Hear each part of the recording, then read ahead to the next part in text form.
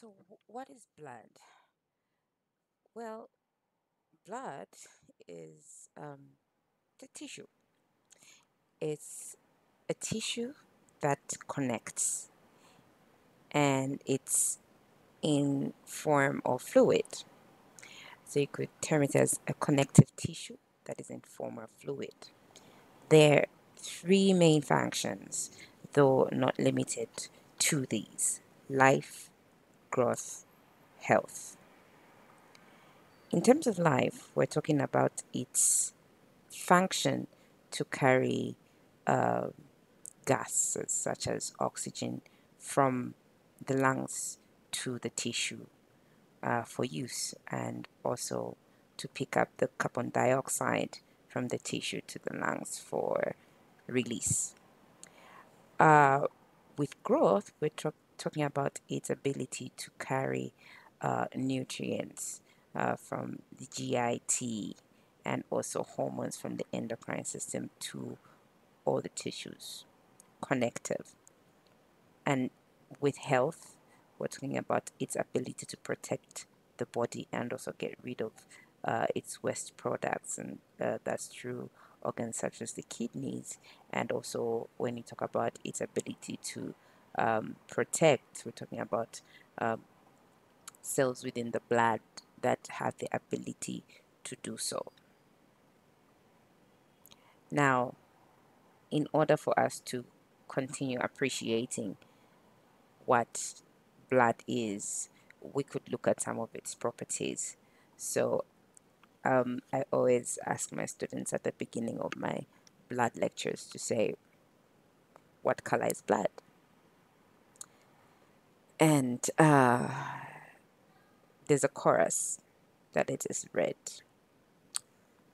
Okay, so here's a thought line. Basically, we know that there is a particular substance within blood that when mixed with water, if you can remember, when mixed with oxygen rather, if you can remember from your pre-med, uh, turns reddish brown. And so that's the color you see of blood, because at any given point that you view blood, you're viewing it whilst it's mixed with oxygen. So what if we had to take that aspect out? So I always tell my um, students to look at their wrists and to see what color they see. And people say bluish green. And so I'm always starting off my lectures telling them that if it wasn't for the oxygen, you would see your blood as green. And so, but really, blood is red. And the next property that you would appreciate is how much blood is found within a system. So we look at 5 liters as the average, and the pH is about 7.4, slightly alkaline. When we talk of viscosity, uh, it is more viscous than water is, mainly due to the red blood cells and the plasma proteins. And in talking about plasma proteins and red blood cells, as we are appreciating what blood is, we could also look at the fact that because of these aspects, it has a specific gravity of 1.05 to about 1.061, and plasma has a 1.022 to 1.026. Speaking of plasma, apart from the blood cells that are red blood cells, which are the erythrocytes, white blood cells, leukocytes, and platelets and thrombocytes, we find that we can actually press those down due to the gravity that we've just talked about, using spinning. And once these are packed down as packed cell volume, we see the top of it forming a substance which makes about 55% of the blood that you would have spun as a whole. And this blood is less dense, as we have already seen in what I was just alluding to, uh, as specific gravity. And this component of blood is known as plasma, so it's without formed elements. It's a component of blood that has no formed elements. And a few weeks ago, we were calculating these as compartments. And so I'll allow you 30 seconds with whoever you're sitting next to or just by yourself to go back to the calculation of this particular component of fluid in the body. Go ahead.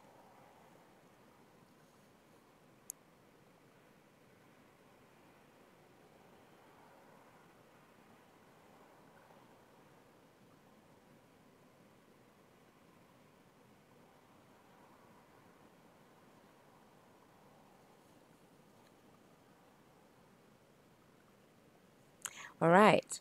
So if we look at the other component of packed uh, cell volume, we have leukocytes and platelets uh, that are after the plasma, and the most heavy component is the 45% of whole blood is hematocrit, and this is the most dense, which is the red blood cells.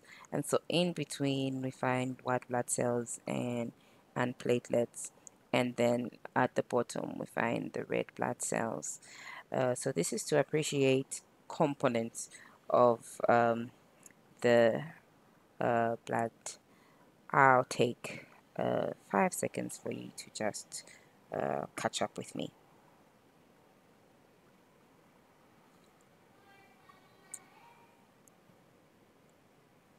All right, so what we have here is a picture of what we could call uh, what we saw earlier, and we have plasma and blood.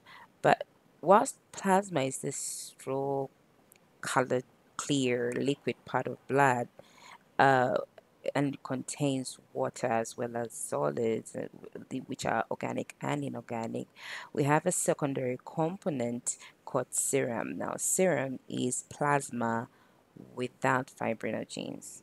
Now, fibrinogens we're going to look at later, uh, an aspect of clotting, an aspect that is involved in clotting. So when you remove that part, you have serum instead of plasma.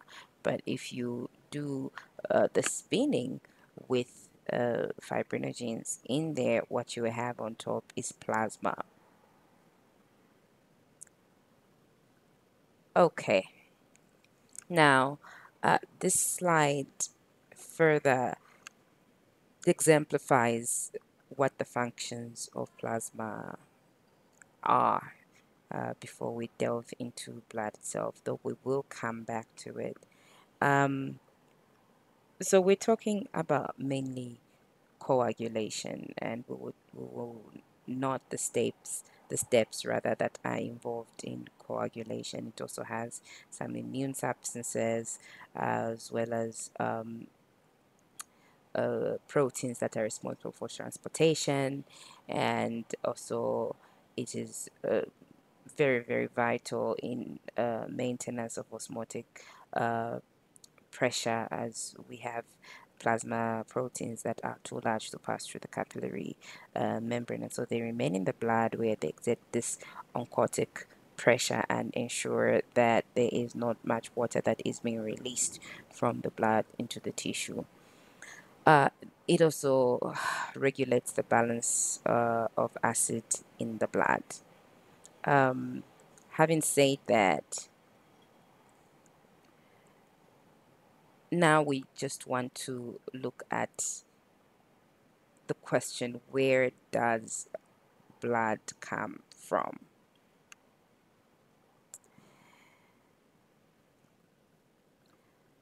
So basically, in the adult, many of the red blood cells, as well as platelets and white blood cells, are formed in the bone marrow.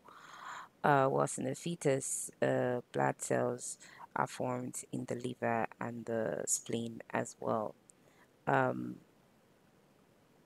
So we have components of the marrow that are known as active cellular marrow that are there to ensure that these processes occur, whilst the inactive marrow uh, is yellow in color and does not necessarily participate in this. And so, in order for us to appreciate the genesis of these cells, we should appreciate some of the terms. Now, if you're looking at the screen right now, I want us to appreciate a few things. First of all, uh, totipotent cells have the ability to differentiate into any type of cells, and you can call these stem cells. So what we have there is a blood stem cell that has the ability to differentiate into any type of cell that it can.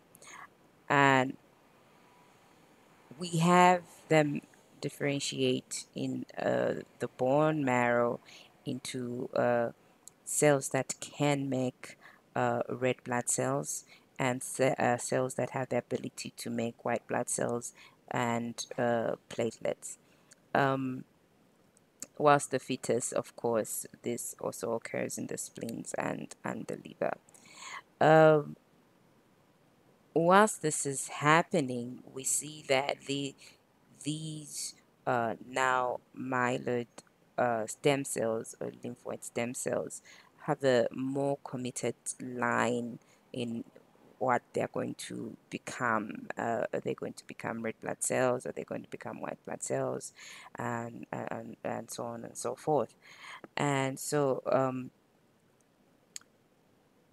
these then differentiate into what we call blast cells or precursor cells.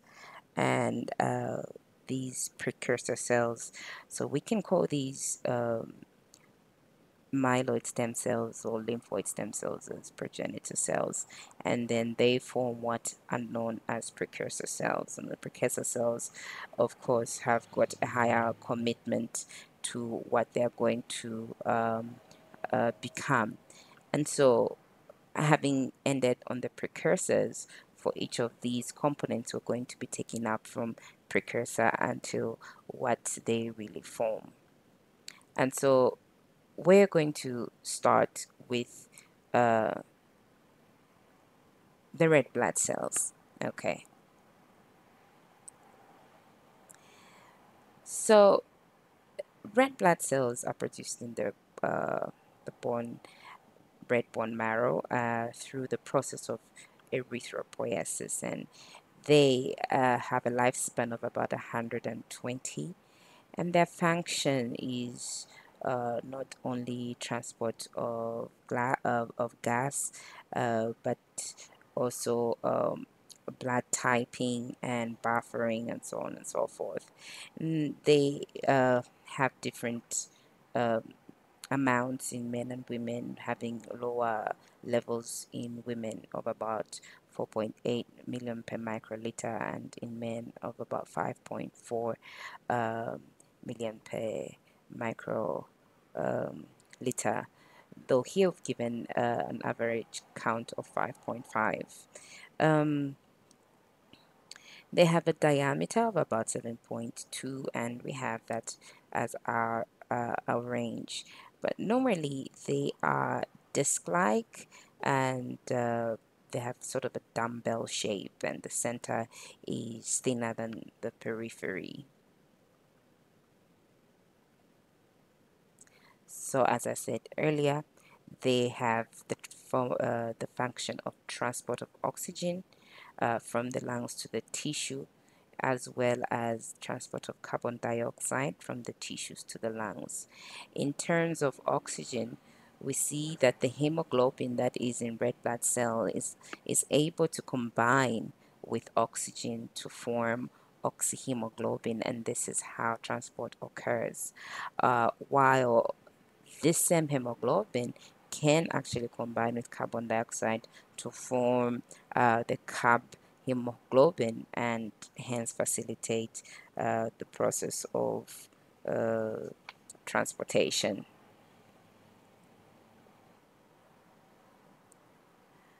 Um, in the function of buffering in blood, we see that the hemoglobin has an ability to regulate protons and their concentration, playing a role in the maintenance of this acid-base balance. It also has a role in blood group determination, because the red blood cells themselves carry this group of antigens on them, like A antigen, B antigen, and marriage factor, which helps determine what blood group you are, and this helps to prevent reactions due to incompatibility when doing blood diffusion. And if I could just round back up to hemoglobin and what it does in red blood cells. This is an ion containing coloring matter of red blood cells, which I earlier referred to when I was talking about the green and the red. Uh, the content is about 14 to 16 grams in a deciliter. And in erythroblasts, we see that there's this pyrorine that is manufactured in red blood cells, and it combines to form a proto, protoporphyrin in order to have it connect uh, to have it connect